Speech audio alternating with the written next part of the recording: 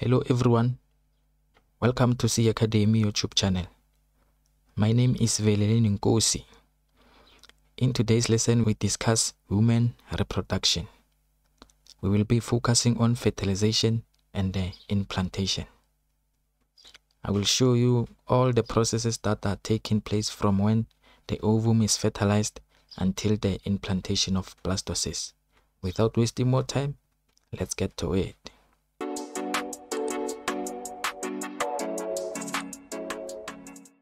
Like every day, all our videos start with examination guideline. So this document that you see on your screen is an examination guideline from the Department of Basic Education. So today we will be focusing on fertilization and the development of zygote to blastocyst, and then implantation, gestation, and the role of the placenta. So we will be focusing on this content here. So if you want this document, you can download it from the Department of Basic Education. So let's start. First of all, let's start with the definitions. So the definitions of fertilization. So fertilization is the fusion of the haploid sperm cell nucleus and the haploid egg cell nucleus to form a diploid nucleus zygote. So this is the definition of fertilization. And then now we go to copulation. Copulation is the engagement in sexual intercourse. And then implantation. The implantation is the process by which an embryo becomes attached to the uterine wall, or the uterine wall is the endometrium. And then gestation. Gestation is the period of development of the embryo from fertilization to the birth. So gestation is just the fancy word of pregnancy. Then the next we go to the process of fertilization.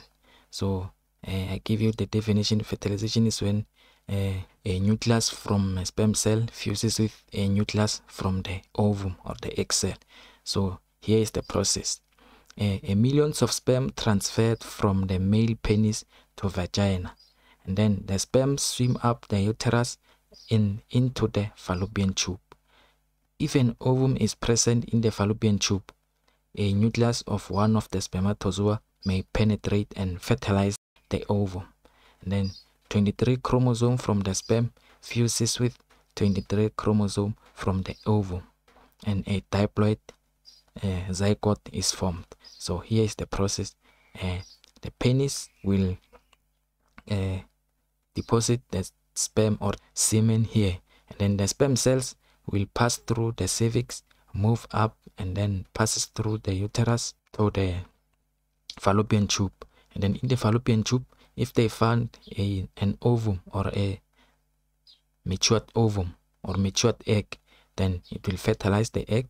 Then here is the process of fertilization, where there's a lot of sperm around the egg, and then only one sperm will pass through. Immediately after the sperm has passed through, the jelly layer start to be tough. Then it's no longer allowing another sperm to pass through. So only one sperm will pass through and deliver its nucleus, and then it just only the nucleus is passing through the jelly layer. So then this is the process of fertilization. And then when a nucleus with 23 chromosome fuses with a nucleus with 23 chromosome, we end up with 46 nucleus chromosome, which is a diploid zygote. Then now we have a zygote. So this is the process of fertilization.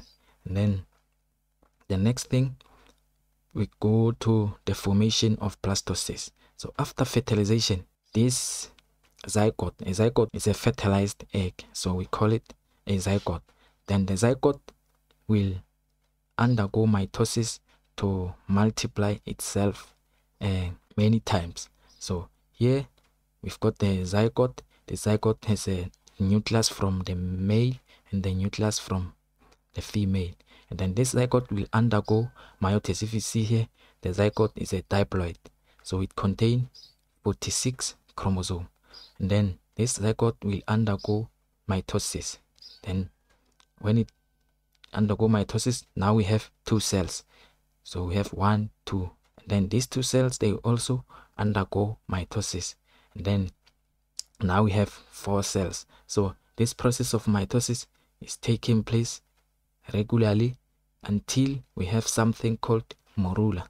Morula takes about 3 days from fertilization. So about 3 days we will have something called morula, and then this morula is also undergoing mitosis, and then we end up with a blastocyst. Another name for blastocyst is it's a ball of cells. It's another name for blastocyst, a ball of cells. And then this blastocyst also will undergo mitosis, and then as it goes to mitosis, it will implant itself here at the uterus. So when it implant itself at the endometrium or the uterus, now we call it embryo. This is the embryo now. It's no longer a blastocyst. So embryo is when a blastocyst has implanted itself at the uterus. So now this is the process of formation of a blastocyst. The blastocyst is a zygote undergoing mitosis many times.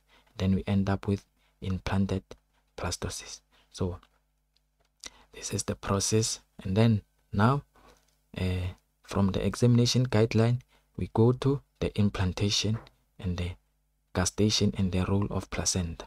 So I give you the definition of implantation, and then the role of estrogen and the progesterone in maintaining pregnancy. We know that estrogen and then progesterone, their role is to maintain the endometrium. So even after the fertilization has taken place, the estrogen and the progesterone, they will keep on secreted by corpus luteum until around 3 months. After 3 months, then placenta will take over and then secrete the estrogen and the progesterone, because if the estrogen and progesterone it stop being secreted, the FSH will be secreted and a new follicle will develop inside the ovary. So we don't want another development of the follicles, because the process of pregnancy is still on. So we don't want another development of the follicle. So estrogen and the progesterone also make sure that the pituitary gland does not secrete FSH. So this is how they maintain the pregnancy. And then we must know the structure of the developing fetus in the uterus using diagram. So this is the structure. So you must know how to label this structure, more especially the umbilical cord, placenta. This is it. This is a uterus, and then inside the uterus there is a fetus or a kid who is developing. And then you must know that this is a placenta. That is where this is the connection between the fetus and the mother is on the placenta, and this is the fetus, uterus. The chorion and amnion, these are the membranes. So two membranes, one is inside, one is outside, chorions and the amnion. And then chorions is go there, and we have chorion villus here at the placenta, which are increasing the surface area. And then there is a fluid inside the amnion, which is call it amniotic fluid. So this is the fluid that is inside there, and then this space inside is a amnion cavity. The fetus is inside the amnion cavity. And then make sure you understand this sketch. So this is the cervix, the vagina, and then the fallopian tubes. So next we discusses the function. So according to the guideline, we must know the function of the following parts: function of the chorion and the chorionic villi, function of the amnion, amniotic cavity, and the amniotic fluid. So, and then the function of the umbilical cord, including umbilical artery and the umbilical vein. The last thing is the function of the placenta. So we must make sure we know these functions.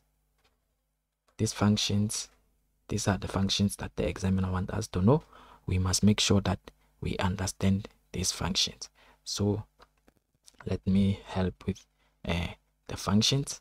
So here are the functions that must be known. We have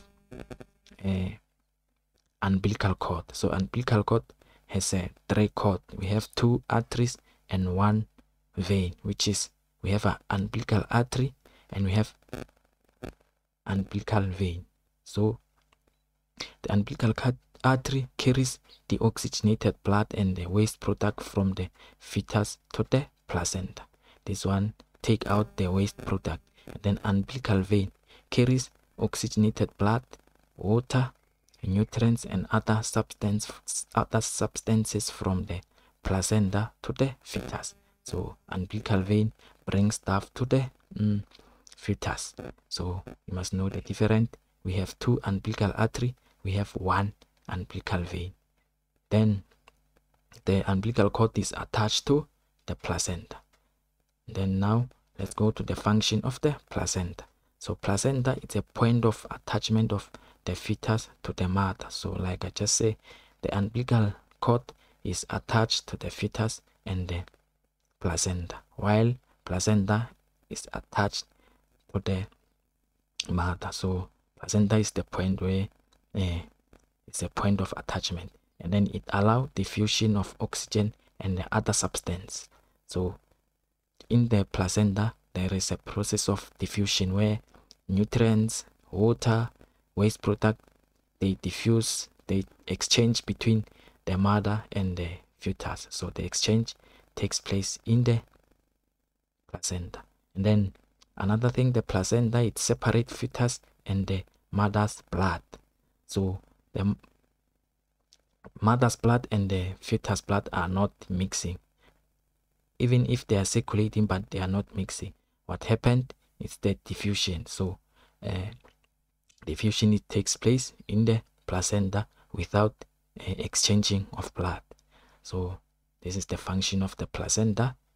Now we go to function of the amniotic fluid. So amniotic fluid is the fluid inside the amniotic cavity. So this fluid, it prevents dehydration. So and then it maintains the temperature, and then it absorbs shock. This is the function of this fluid inside the amniotic cavity. So another function, which is the last one, is the chorion. Chorion is the membrane just next to amnion membrane. So the function of the chorion membrane is to protect the fetus, and then chorion veil increases contact area. So as the membrane goes through to the placenta, we have chorion veil. So the chorion veil increases the contact area so that more diffusion will take place. So these are the functions that according to the examination guideline are the functions that we must know. So this is all for today. If you have watched this video to this far, please give this video a thumbs up and subscribe to our YouTube channel. If you are studying, I say good luck with your studies. God bless you. Thank you very much.